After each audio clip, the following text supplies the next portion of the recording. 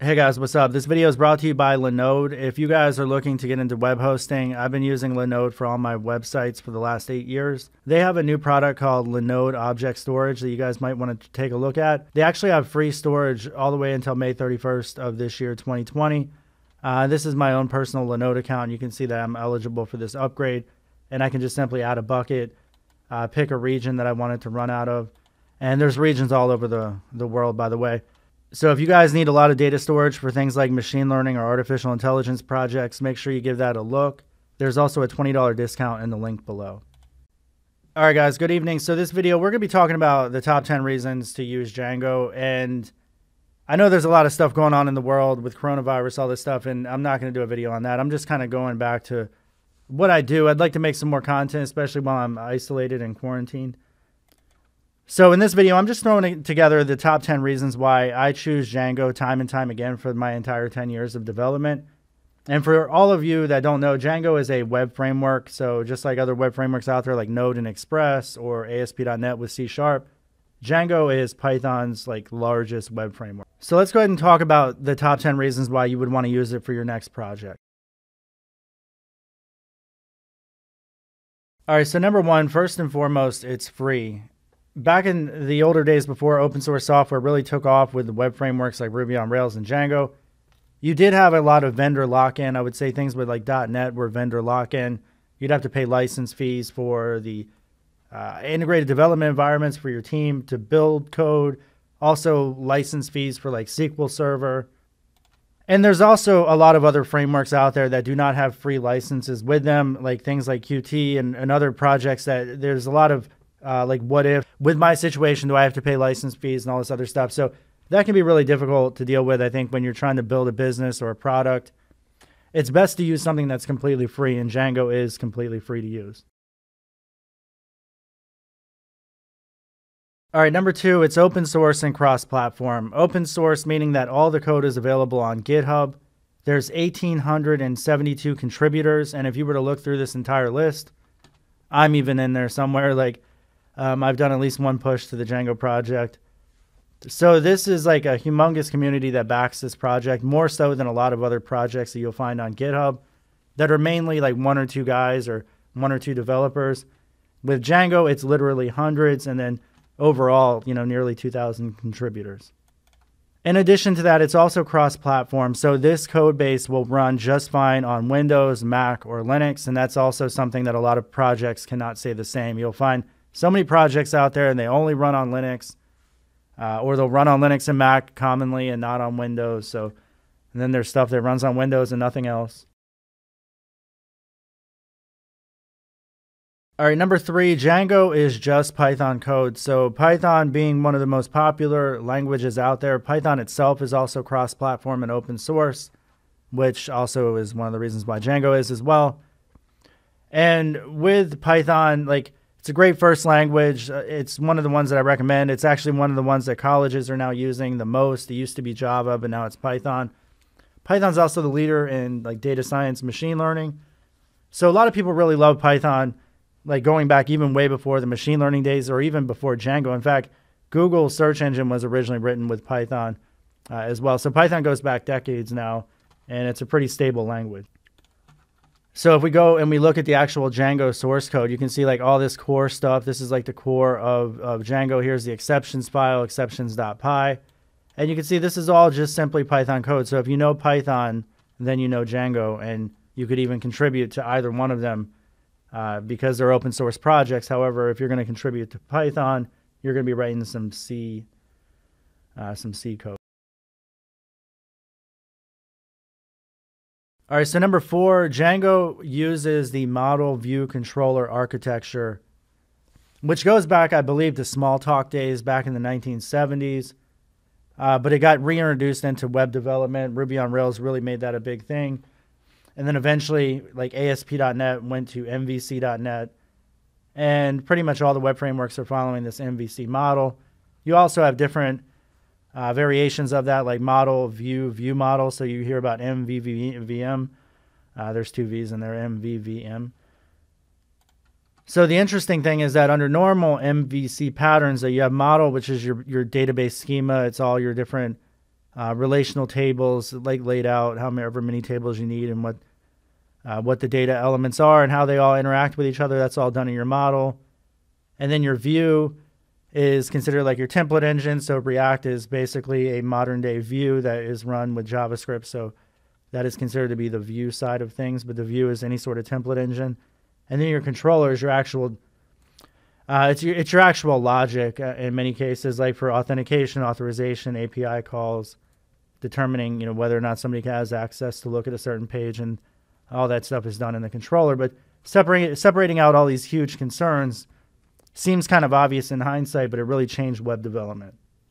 So it seems like almost we're going on nearly 2 decades now, at least a decade and a half that we've been using the MVC pattern, and that's not really going away. So the good thing about Django is that it also implements that same pattern. Now, the one caveat with that, though, this is a Django application here. It's just a localized thing that I was doing for a tutorial that I have available on my CodeHawk site if you guys are interested in learning Django. But there is the actual main module here. And what we have is we have templates. So like here's your actual index.html. So Django is actually deciphering all this stuff. I can put actual Django code inside of here using the template language that comes built in. And I'll talk about that in just a moment. But the thing I want to mention is that instead of MVC for Model View Controller, Django actually uses something called a Model View Template. So your views is where all your logic is. Your templates is where the presentation is. And then your models.py file for individual sections of your code base, your different database schema is all going to be done inside your models. So that still follows the same convention. So while Django is like slightly different than MVC from I think the traditional definition of it, it still follows an MVC pattern. All right, so number 5, and this is actually one of the bigger reasons to use a tried and true, well-tested framework like Django, is because it's secure. It actually has built-in protection for common website hacks, SQL injection, cross-site forgery protection, cross-site scripting. It even has, with such an active community, it has emergency releases sometimes when certain security issues are found out about. And those things are imperative. Like if you're trying to start some small business and you rely on your code to work, having an entire team of developers that are looking at the core of your framework and reporting issues on that is, I think, a very good thing. I mean, I've talked to some programmers that think it's a bad thing because then, like if somebody knows that there's an exploitable bug on Django, then all Django sites are going to be attacked. However, even if you didn't use your own web framework and the same situation occurred, the odds are you're probably not even going to spot the bug before it completely screws you over. All right, so number 6 is going to be for the user authentication and authorization that comes built in out of the box with Django. You can extend it fairly easily, even for beginner developers, to suit your own needs. But the needs for most people are satisfied out of the box. So for instance, most of the time when you're registering a new user to your site, you need their username, their email, maybe a phone number or something. Sometimes you might want to require the address. Sometimes you might want to have like an entire profile system like with Stack Overflow. It's really up to you, but Django provides most of the necessities that you're going to need for that user profile right out of the box. And then when it comes to, okay, this particular user belongs to this specific group, and just grouping different sections of authorization within your site, those are things that it would take you a lot of time to write. And when I compare it to something like Node and Express, there is no built-in authentication, so it's easy to get something up and running in Node and Express.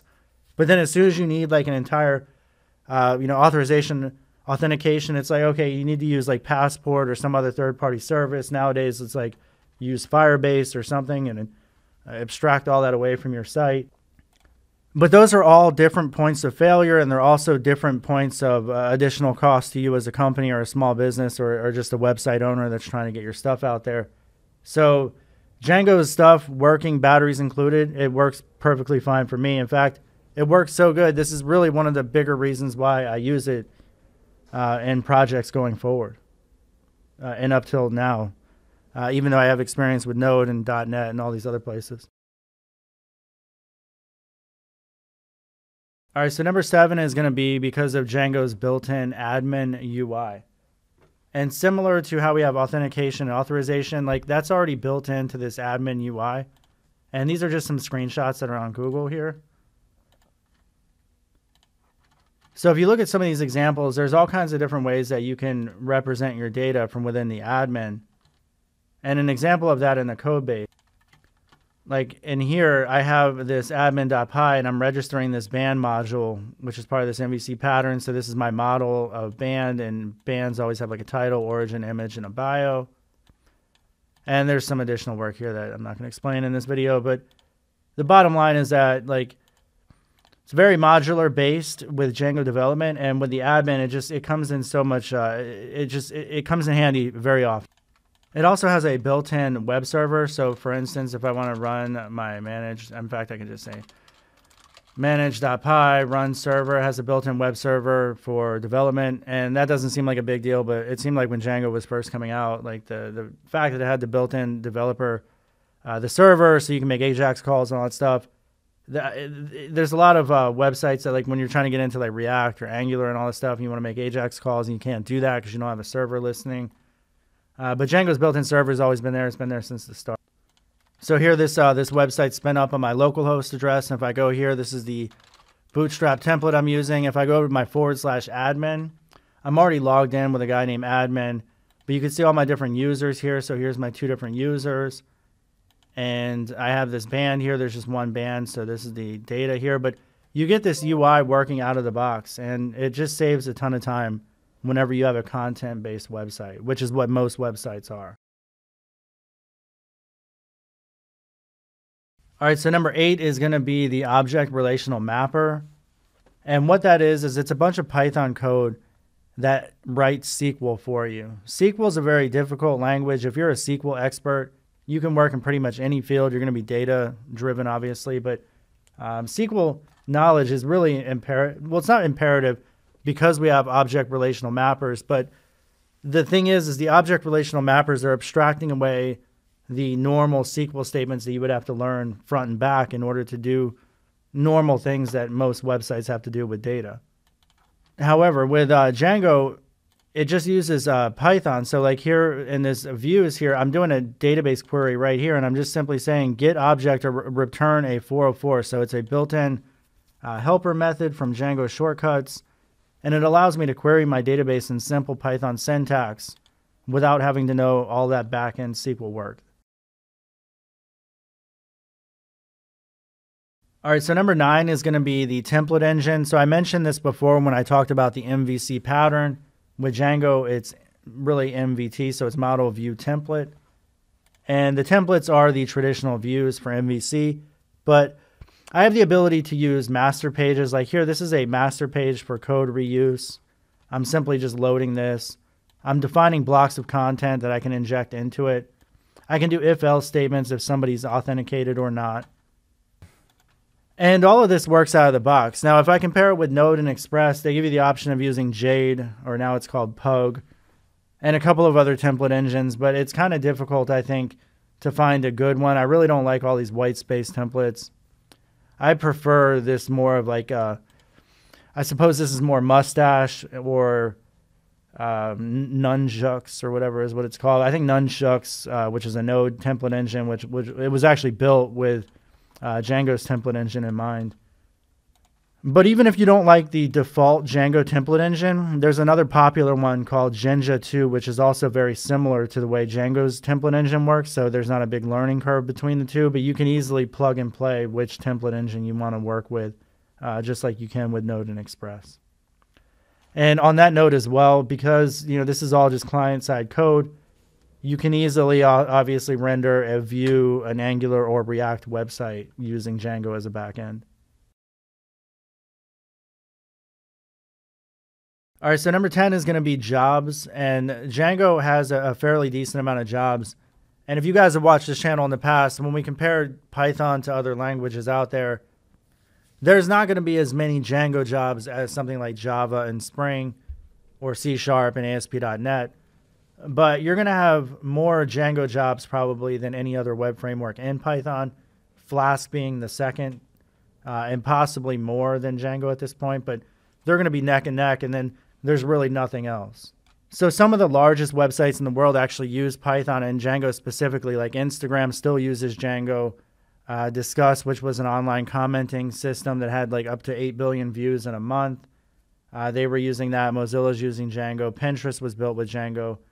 Reddit's still using Python. And Pinterest, even though they're not using Django framework anymore, they still do use Python. So there's plenty of large websites, and then there's a lot of, I find a decent amount of like government work, older type stuff. See, Django has a track record of being well documented and also well supported going into the future. So if you pick a certain version of Django, you can go to the Django community website and it will specifically tell you that the community is dedicated to supporting that particular version of the framework for whatever period of time. And sometimes it's like 4 to 8 years out. All right, guys, so that's my top 10 reasons to learn Django. If you guys are interested in learning Django, I recommend this course that I have here, Django for Beginners in 2020. And there's also a 50% discount if you just look at the link in the description tab below on top of any listed price that is here. I have other courses available as well. So I think Django is still a good option even in 2020. There's a lot of newer, shinier frameworks out there. However, it almost seems to me that with all the craziness going on and all these new frameworks, and now we're going to have this economic contraction, sometimes getting back to the roots of just, okay, we're dealing with HTML, CSS, and JavaScript. What's the best way to do it? What's the quickest way to write it? And when you factor in all of that stuff, I think Django is really high on the list of all of the available frameworks out there.